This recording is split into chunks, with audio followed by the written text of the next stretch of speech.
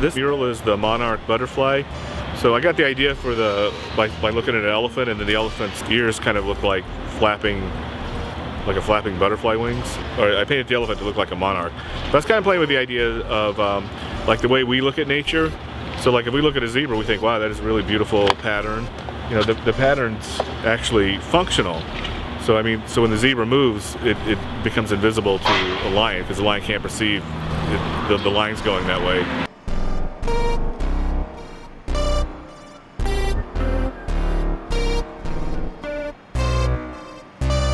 I love elephants. I think they're the most amazing animals, but you know, their skin is kind of dirty and gray, and like the monarch is like one of the most beautiful things, aesthetically pleasing things. So I thought it'd be fun to bling up the poor elephant a little bit. You know, animals in nature have evolved to avoid their natural predators, but now the biggest natural predator to animals is mankind. So, and also, like, think about like an animal that's becoming extinct. It's like cows aren't going to become extinct, so like if they become useful to humans in a way that's sustainable to their life, then they'll survive.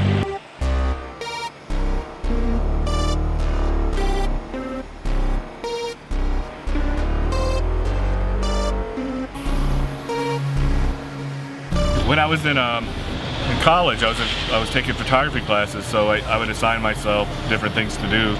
So I wanted to do a photo essay about the circus, which I've always kind of loved the circus since I was a little kid. I think maybe the first art I was ever exposed to was circus sideshow banners. You know, you pay the money, you go back there and see somebody that's deformed, and I realized that the art was really the banners and the idea of the banners. But so anyway, so I'm following this circus, and they had elephants. So they said, you know, do you want to hang out with the elephants? So I got to hang out with the elephants, and they seem very, I don't know, they seem very human to me. Like there was one that was a teenager, and they said, oh yeah, she's a teenager, and like they go through their teenage years where they go knock all of our trailers over and wreak havoc, and then they kind of calm down. But you know, the humans and the elephants, like they really had a weird symbiotic relationship in the circus, you know, and it didn't seem like, it seemed like they were playing together and having fun together and enjoying each other. I don't know, I just fell in love with elephants. Now, pop surrealism, in my mind, is the last authentic art movement since pop.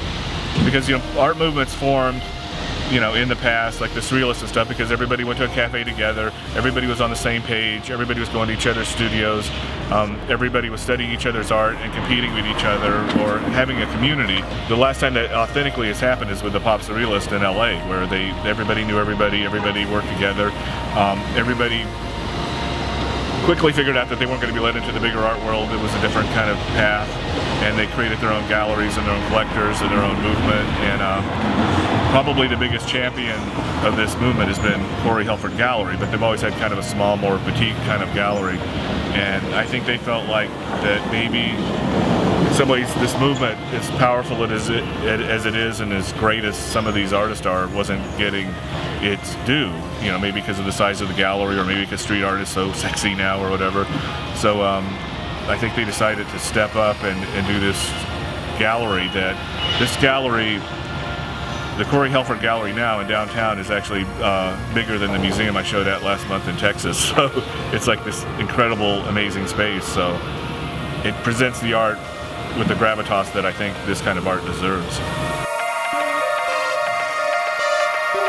So also there's a huge mural scene downtown, and since the new Corey Helford Gallery is like plopped right in the middle of everything, they have a gigantic wall on the side. So I started to occupy some of the space on that wall, creating a piece that relates to the Neo Nature show. Putting art out in public is very important, and it kind of announces they're here, and this is the kind of art they're going to show, and this is what they're about.